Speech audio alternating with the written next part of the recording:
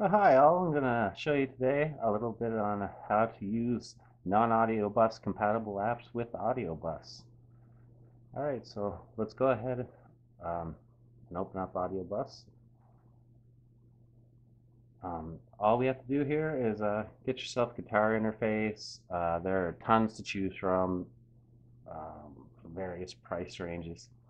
You need a 3.5 millimeter cord to reach from your iPhone into the dock. You need a stereo to mono input converter, and this here just goes out to my little laptop speakers.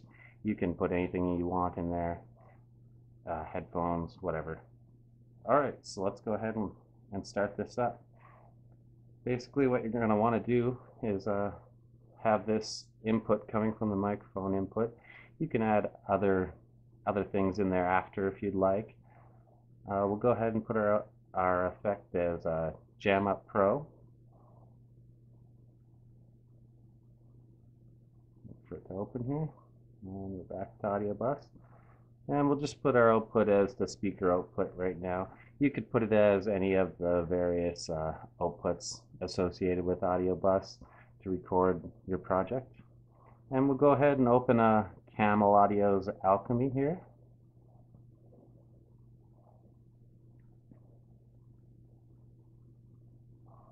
Alright, now we're ready to fly. I'll go ahead and open up JamUp just so you can see that the levels are in fact coming through.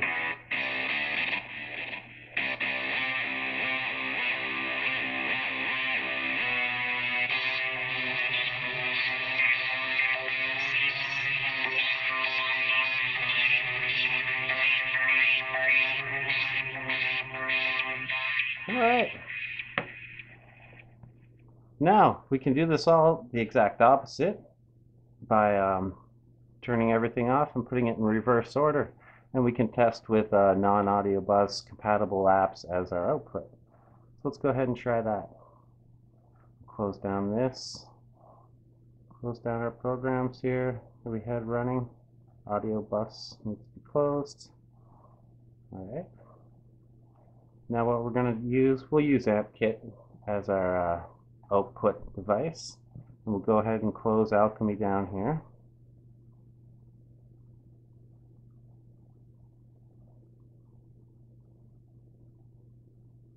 Alright, now we'll open Audiobus up on the iPhone. We'll select our input. Let's try Sampleton. Open Sampleton up. Alright, let's put an effects in. We'll put JamUp Pro again just for now.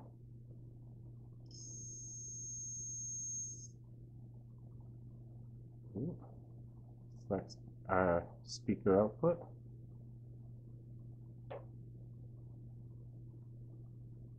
And we can play.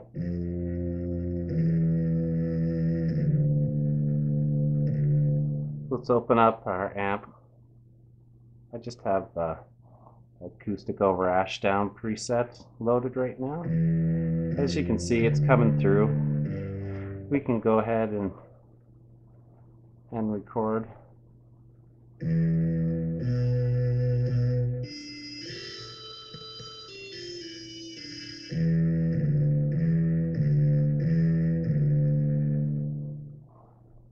And that's about it. With using this simple chord, we can test it out. It's of course not going to be quite as crisp and clear as it will be when the program actually becomes associated with Audiobus, but at least you can try it for now. Alright, thanks a lot and enjoy.